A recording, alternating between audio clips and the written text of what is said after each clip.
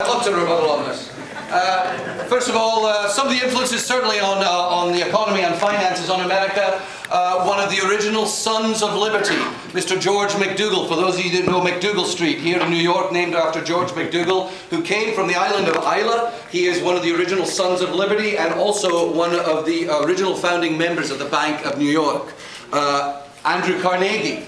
One of the great philanthropists of his time, the whole library system that you find throughout America, certainly our hats off to him. Alexander Hamilton, certainly another Scotsman, Scotch heritage, and of course, Dolly the sheep. I mean, that's quite a lofty crew of people who have, certainly, and most importantly, when the economy tanks, for those of you that know the Friends of Lefroy program, where we send you a certificate making you the proud landowner of a square foot of land on the island of Isla. When your economy tanks, you can come over to Isla, live on your square foot of land, and we'll take very good care of you with a bottle of Lefroy or a bottle of Ardmore in your hand. Thank you very much. Cheers.